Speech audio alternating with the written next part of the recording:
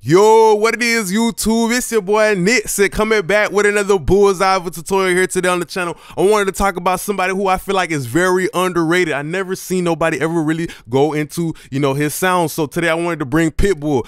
PITBULL is a very interesting person to me because he was born and raised in Miami, Florida, and I was born and raised in Pompano Beach, Florida. So pretty much that's kind of like 30 minutes away from Miami, pretty much. So it's very interesting to see PITBULL's, how he came up and how he's like one of the biggest rappers. He's one of the biggest rappers, and let's look at how what made him successful and everything like that. So very first thing I wanted to go over how I feel PITBULL got successful with his recordings and getting to where he's at right now, where he's working on pop songs and he's always in the club, and this man is really a huge artist. He's got diamond records, multi-platinum. Let's look at this. I feel like the first ingredient to how he was able to cook up such a great career is his mindset. So let's look at this video here from 2015, and I did speed it up a little bit. So let's look at it and just listen to what PITBULL has to say about making music.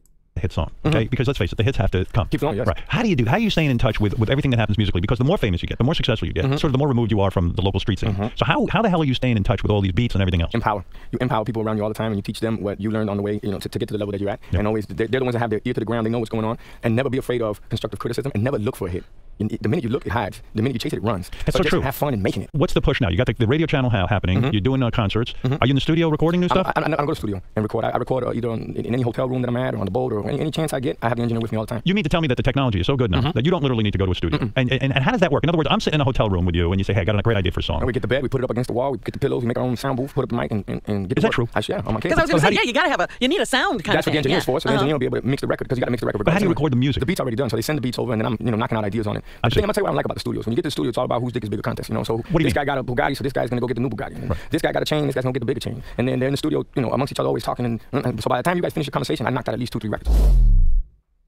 So the most interesting thing about that PITBULL, that video literally blew my head, because he said that all the way in 2015. PITBULL was talking about, he was really talking about, like, you gotta love the game, you gotta love making music. You heard what he said? Like, you gotta love making music. It's all about the vibe. And PITBULL does not make no excuses when he records. He's always looking to record whenever, whatever, in the hotel room. PITBULL is just trying to catch his vibe. And he says the engineer is the most important thing. He's always with his engineer. So that's what I always say too.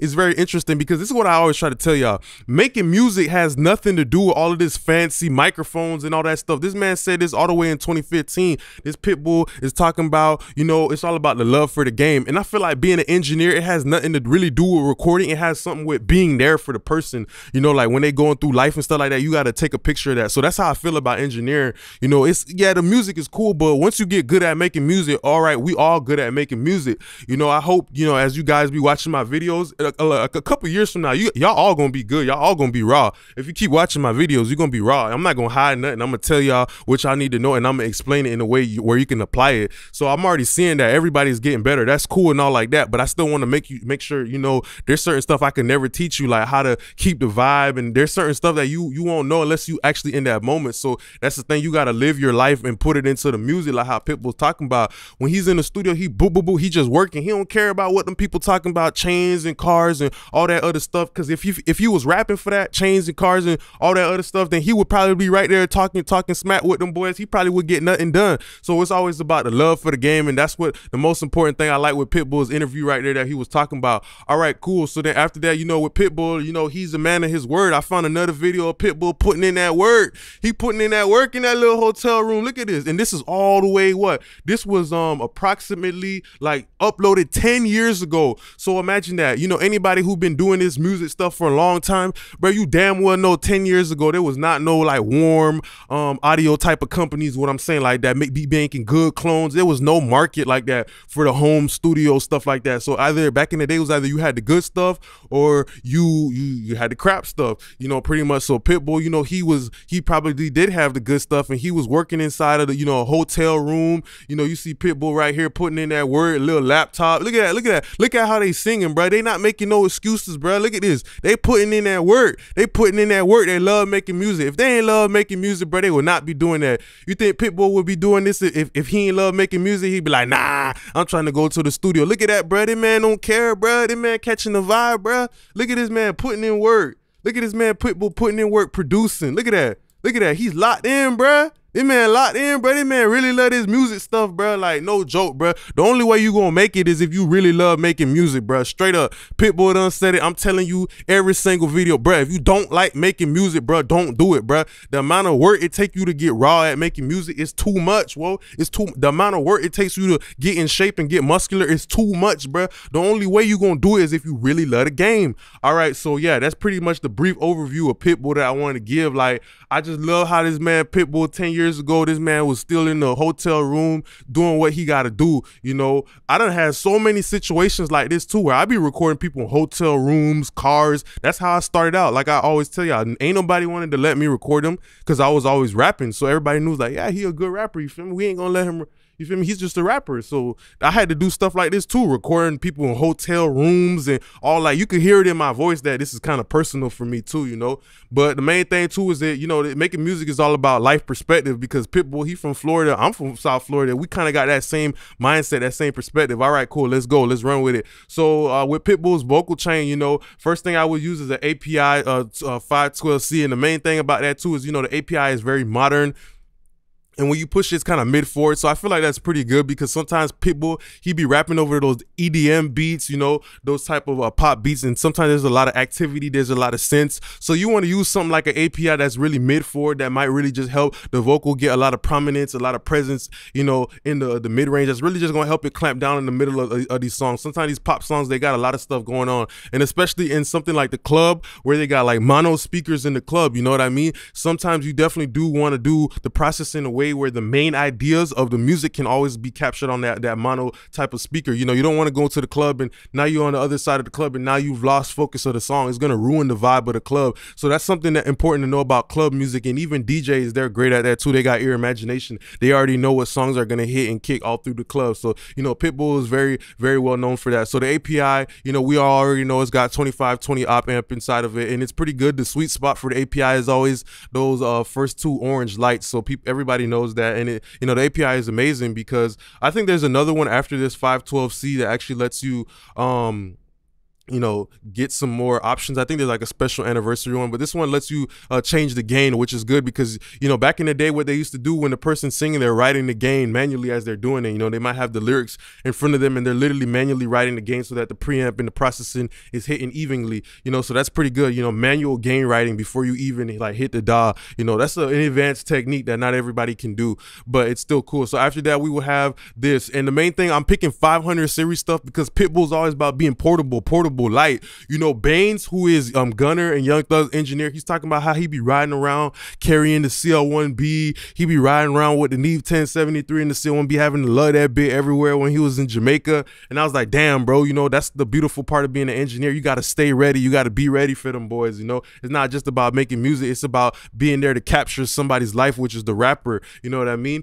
And that's why I take engineering so seriously. That's why it's not a joke to me, because it's serious. Like, you really got to capture somebody's life. If somebody they know died, you got to be there for them, to record that pain, to record that emotion. You feel me? And that's the thing. I would pick the IGS LA 500 series optical compressor. IGS is a pretty interesting company. You know, they make a lot of good stuff too, but I'll pick the 500 series stuff because it's light, it's portable. I could fit it into like a little 500 series chassis for Pitbull. So wherever Pitbull ready to go, boom, I drop that down, vocal chain ready. Let's lay it down. Like, let's go, Pitbull. Like, we ready to work. You feel me? You got to be on that same type of timing as the rapper when you're an engineer. You know, being an engineer, a recording, there's multiple engineers. The recording, mixing, the mastering, but the tracking engineer, I feel like he's the most important one, because he's the photographer, he's the vibe capturer, he's the one that's really trying to lay down the stuff. You know, he's the one that's laying down the train tracks, you know, going through the journey with the rapper. So that's why I use the IGS Opto, because it gives me the LA2A sound with the ergonomics of something like the 500 series. So you got to understand that the very first LA2A is huge. It's like 4 rack spaces, but that's the thing about technology. Things start to get better, faster, smaller, more compact, and that's what the IGS I would use it for. Okay, cool.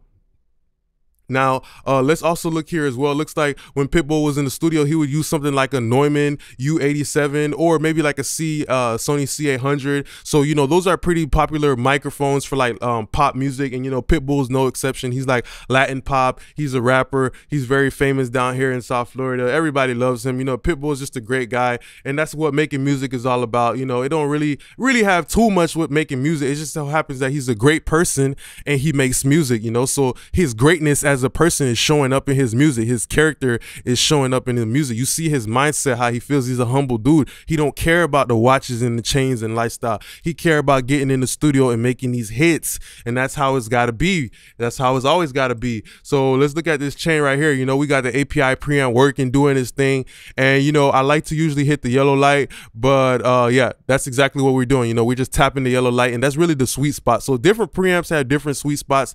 There's something to always be aware of, but the API is just really focused, and you hear my voice right now. You hear how clear and good my voice is sounding right now. So Dale, Pitbull 305, you know, like that's the type of stuff that this man be on, and he's a legend, bruh. And then after that, we would be using the Sony C800, and I just love the Sony C800. You know, it's a Japanese microphone, and this Sony C800 is just so bright, but even though it's bright, it's very pleasant. I just love how it is. There's some microphones that are kind of harsh or cold or spiky, or they give you an unpleasant feeling, but with somebody like Pitbull, the C800 is just incredible. It just gives you that mainstream sound that just sounds so tonally balanced. Even though it's so bright in the top, you know, you would use something like the C800 just because it brings out all of the nuances. It's like a high definition camera, like a high res camera. If you take a picture on a high res camera, you know it's going to be so clear and so beautiful, and it's going to expose all the marks and anything on your face. And sometimes that's not good. Sometimes when you're recording somebody, you don't want to hear everything. You know what I mean? You got to think about the other end. You don't want to hear everything. Maybe somebody has a certain type of harshness in their vocal that a C800 might be bringing out. So that's why you might want to switch it for a different microphone that you're using. Or if you have the UAD Sphere, you just switch it out to a different emulation. You know what I mean? Or you process the vocal differently, you know? So yeah, you got to always understand that. And then Bane's, you know, Young Thug's engineer, he always talks about, he would put a de-esser, like a DBX de-esser inside of the chains. So this is something that I've been doing lately, just when I'm recording audio on YouTube. But I would recommend people to maybe even, you know, go outside of the box and try to put the de-esser on the way in for the UA console, because you never know. Because, you know, if you do, you know, maybe you only tap the de-esser maybe 1 dB. And, you know, now that I see that I can use the de-esser maybe to record and it may possibly work, now I think that something like the 1176 is starting to get back on the table for me as a tracking compressor, just due to the fact that I know, like with Pitbull, I'm pretty sure Pitbull is using like a very industry chain like the Neve and the CL1B, but I wanted to do something different. Like if I was processing Pitbull's vocals, how I would do it, okay?